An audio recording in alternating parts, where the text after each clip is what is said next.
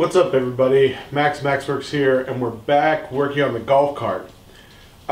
So this episode is going to be basically me fixing all the things that have broken in the last 6 months that I've let this sit. One of the downsides of having projects that you kind of put on the back burner is I've never had something fix itself or get better from sitting around and doing nothing.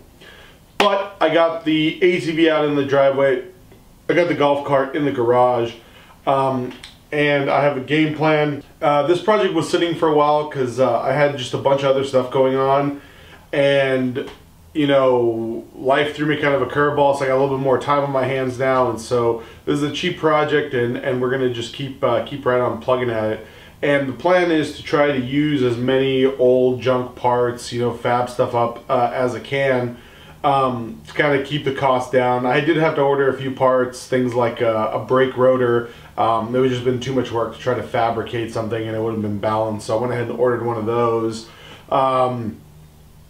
Ordered an air filter, just a little pod filter, because I didn't have one that fit the right size.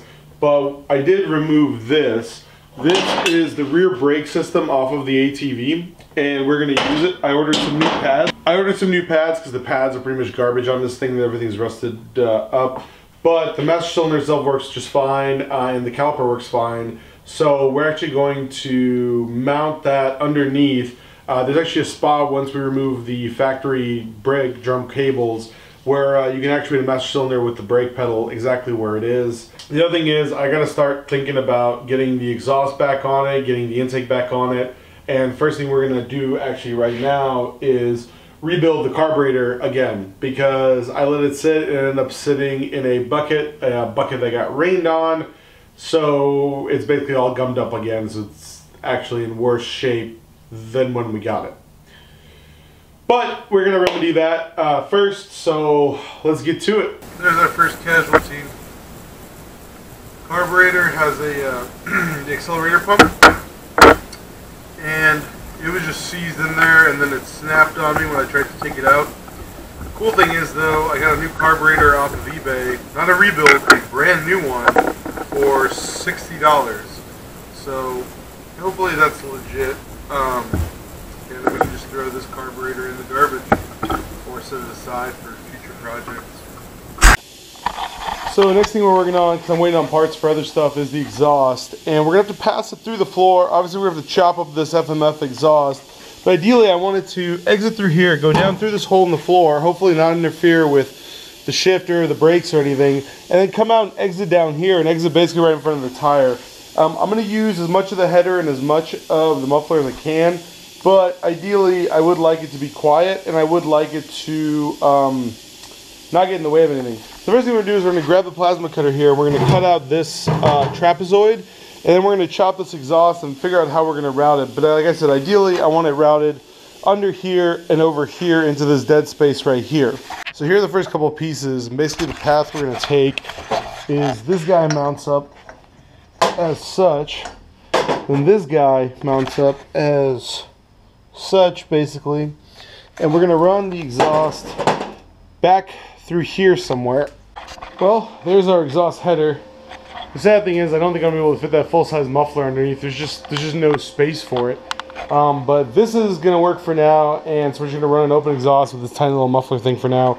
And then eventually I'll weld on a small, like, rattle can type muffler or something on the end of it. So the next thing we got built right here is a little heat shield.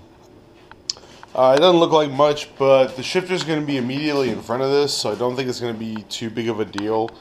And I'm probably going to end up forming this piece of aluminum here a little bit more later on, but I got to pull the exhaust to paint it and wrap it here in a minute anyway, so I didn't want to get too far into this.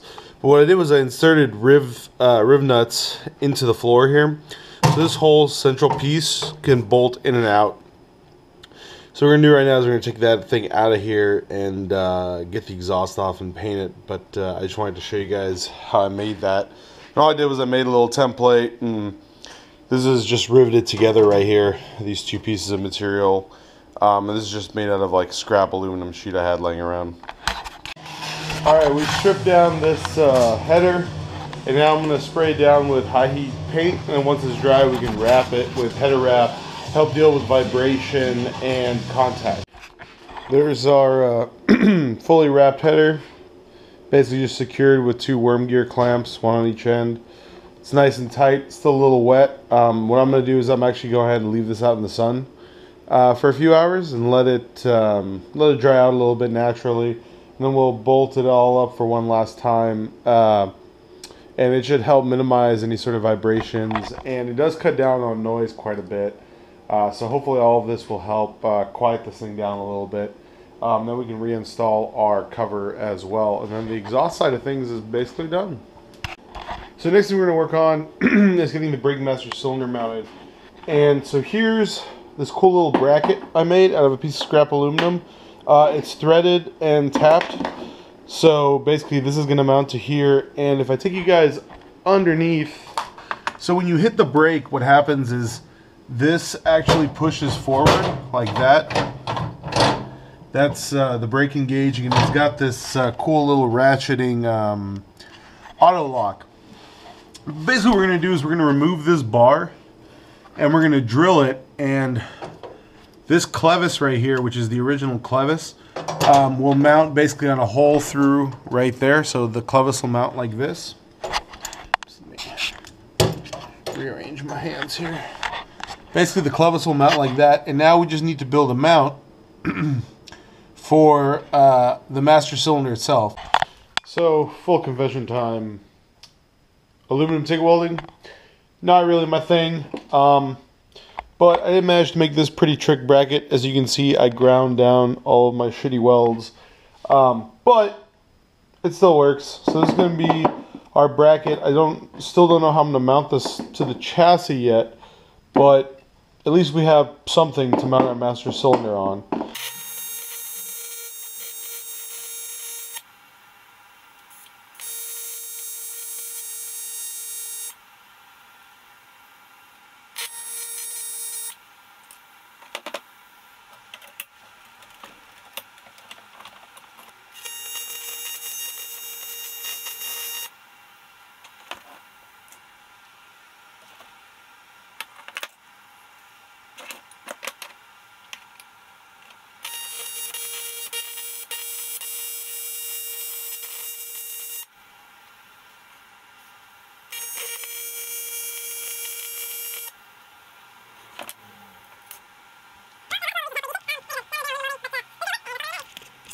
So back underneath this thing, and basically this is going to sit kind of like that, and what we're going to do is we're actually going to bolt this up. I'm going to drill some holes in here and basically just bolt this up, and that will hold our master cylinder in place. And it actually butts up against this piece, so there really shouldn't be any deflection in that axis when you hit the brake pedal. So, but before we can do that, we need to unbolt the rest of these bolts and pull this part off, because we still got to drill this for the clevis. So we'll just swing it down and then just drill it through down here. Alright, let's check this out. We got our mount in here. Master cylinder is mounted up to the stock brake lever. We got our hose running up here, and way up there I mounted the reservoir. I ordered a custom stainless steel line from China for like $14. That's supposedly going to be the right length to run back to where our caliper is going to be. I haven't mounted the caliper yet, but it's exciting. At least half the braking system is in, and if I can reach up here, I mean, you get full actuation of the master cylinder, and if I push it and then hit the handbrake, it'll actually hold. Now, I don't know if this will actually bleed off pressure over time, so I don't know if it'll actually work as a handbrake or not, or as a parking brake rather. But for now, I'm super excited. It's awesome to have another one of the main systems in on the golf cart. All right, guys, that wraps up another episode of our golf cart build. I'm excited. Brakes are on it. It's really starting to come together. Basically, I got our big checklist right here, and we're going to go through it step by step. I got a bunch of parts ordered that are kind of coming in today, tomorrow, this weekend, and so all of that's going to be in the next episode. But moving right along, I do apologize. there is a bit of a jump between the third episode and this episode. Some of the files basically just got lost in my computer over time, and so they didn't make it into one of these recorded videos. But I'm excited where this is going. If you like the channel, please subscribe. If you like the video, hit the like button. Leave me a comment if any of you guys have ever done something like this, or you see something that I'm doing wrong, or just want to give me a shout out, whatever. I always read all my comments. I do my best to respond to all of them. Anyway, this is MaksWerks. I'm Max. Peace.